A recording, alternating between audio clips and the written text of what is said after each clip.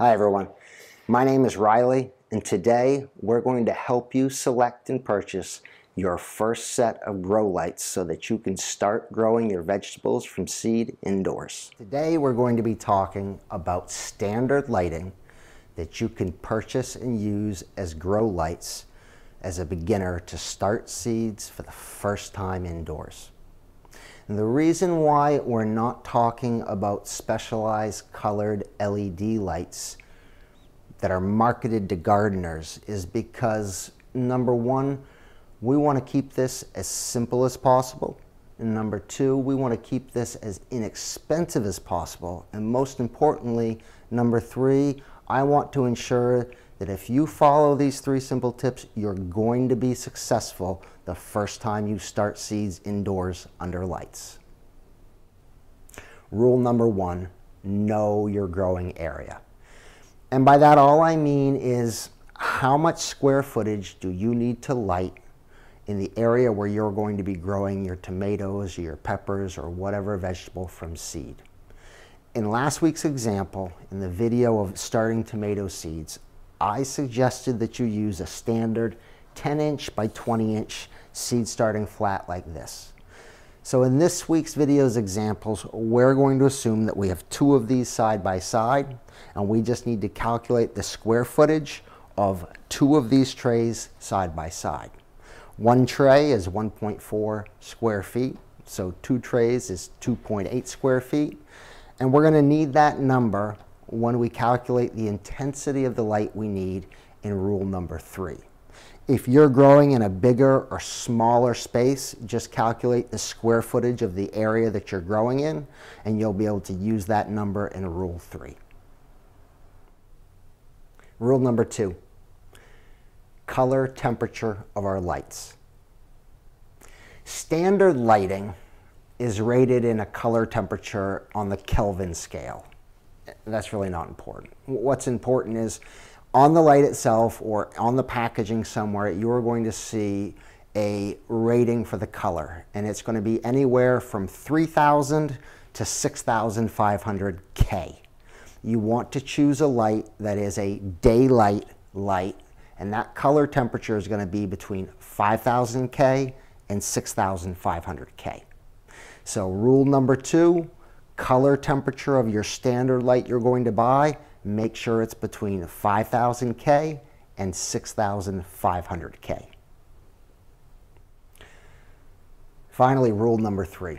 Rule number three has to do with light intensity, or how bright of a light do we need over our square footage area to make sure that our seedlings are going to be healthy. Light intensity of standard lighting is measured in lumens, and rule number three says we want 3,000 to 5,000 lumens per square foot minimum. More is better, but more most often costs more money. However, your plants are going to grow faster with more lumens. So let's use our three rules on three different examples. Apply this and see how you can use this to buy your first set of grow lights for starting seeds indoors. Example number one, old school. This example and this method of growing seeds under fluorescent lights has been used by thousands and thousands of gardeners with great success. I'm going to put up a graphic either here or here as I'm talking so you can see exactly what I'm describing. This method requires that we buy fluorescent light fixtures that are standard shop lights. With those light fixtures, we're going to buy T8 fluorescent tubes that fit inside those fixtures. Now, when we're using this method, we have to keep these lights directly over the area where we have our seed starts. If you have the light here and the seed starts are over here, you're not going to have enough light to grow these seed starts. They have to be directly over the seed starts. Because they're only 5 inches wide, you're going to need two fixtures side by side over your 10 by 40 inch grow area. So I found, I'll put up another graphic, I found T8 tubes with 6,000 500 Kelvin color rating, so check on rule 2. And each of these tubes put out 2,900 lumens. So if we have 2 fixtures over our 2 seed starting trays, we're going to have 4 tubes. 4 tubes times 2,900 lumens each gives us around 11,600 lumens over our entire area. And when we divide that by our grow area of 2.4 feet, we're going to get something like 4.2 thousand lumens per square foot, which is perfect. There are some pros and cons of using this method. The pros are obviously it's very inexpensive. The whole setup can be had for around $50 or less if you shop around. It has been a tried and true method by thousands of gardeners, so you know it's going to work just fine. Some of the cons are these have to be placed very, very close to your lights. The lights have to be placed very, very close to the plants, 1 to 2 inches away. That may make it a little difficult to get good airflow across all of your seedlings. The other con is these lights can get a little bit warm, and because of the low amount of intensity coming out of them, you're going to have to keep them on anywhere from 18 to 24 hours a day during the seed starting process. Example number 2 we're going to call old school, new technology. I'll put up a graphic here or here, and these are still 4-foot shop lights, but instead of using T8 fluorescent tubes, these use LED.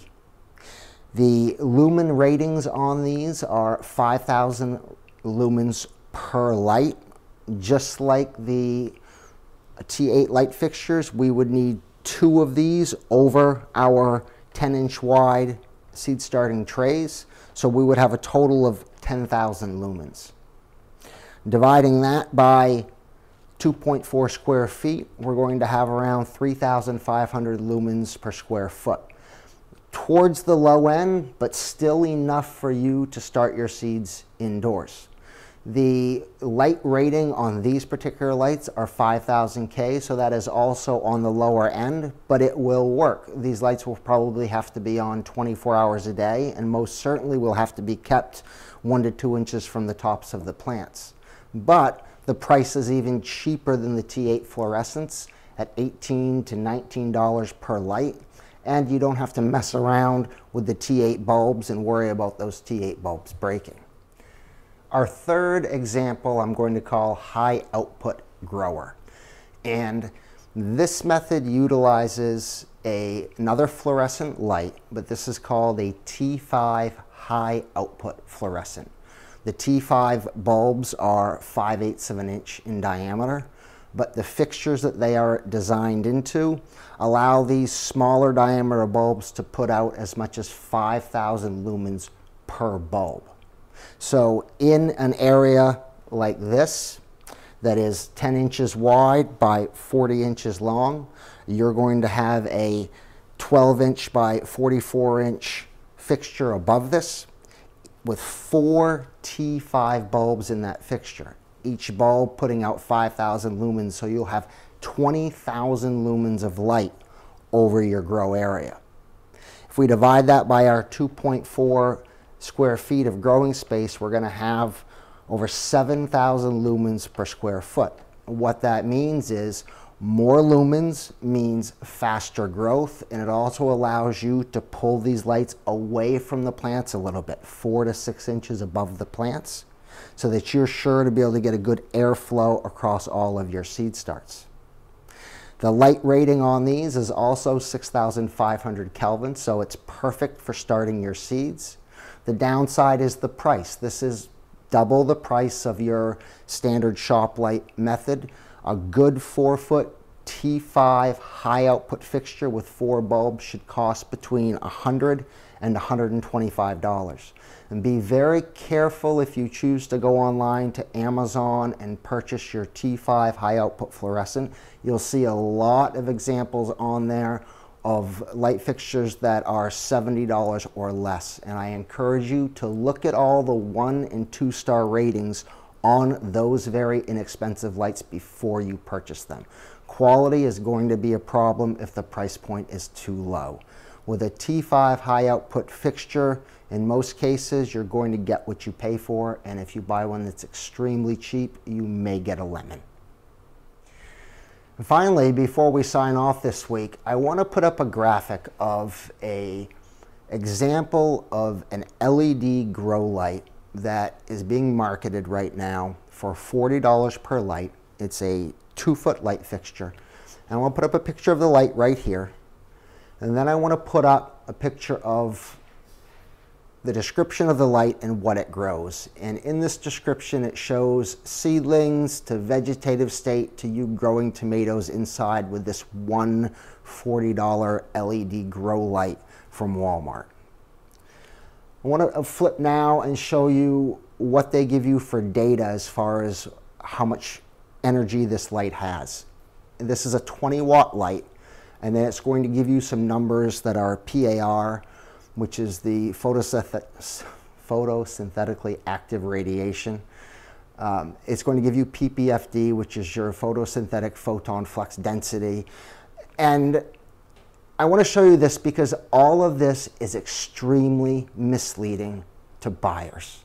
This 2-foot light at $40, in order to do the same thing that those 2 shop lights did for $50, you would need 4 of these.